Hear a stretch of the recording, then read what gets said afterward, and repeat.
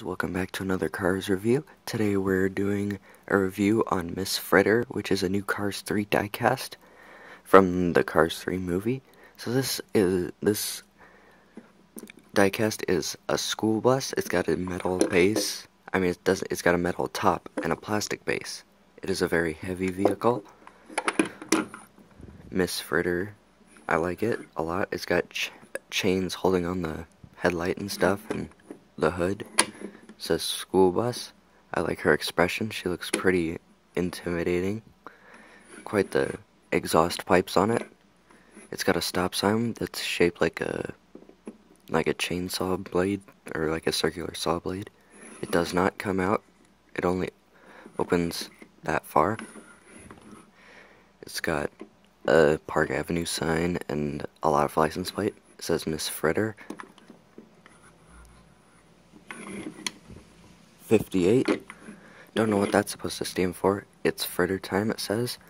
The license plate is Fritter time, as you can kind of see.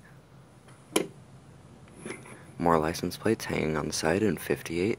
This car, I don't think that it needs to like have some mud on it like the new Dr. Damage does. Because for like a demolition derby race and like a dirt track, it's not dirty enough for my taste. And also what most of other people say. So let's compare this school bus to some other like vehicles like it. So next to it we have, I forget what this guy's name is. He's from a Planes movie. I'll try to remember. Now I remember his name is Old Jammer. I gotta look these things up remember these things. I've got too many cars to remember. So Old Jammer, he's also a bus, but it's an old style bus, and Ms Fritter is a little bit bigger.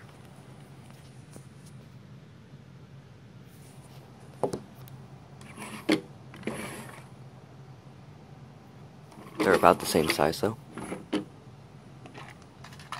Next we have Trudy Trailway, which is a trailway style bus. It is not a school bus, and it's a lot shorter, but it's longer.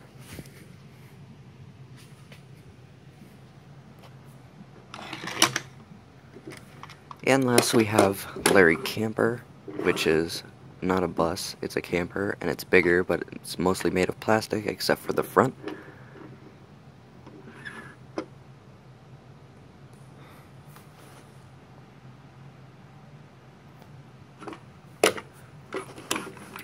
I like Ms Fritter. It's a really cool diecast, and since there haven't been any school bus models in the first Cars movies, it's kind of nice to have that. I also like the wheels, how they have wrenches painted on them. And a couple more things I missed. The back bumper looks like it's been rear-ended a few times. It says school bus and stuff. And yeah, I would say that does it for a review on Ms Fritter. Thanks for watching.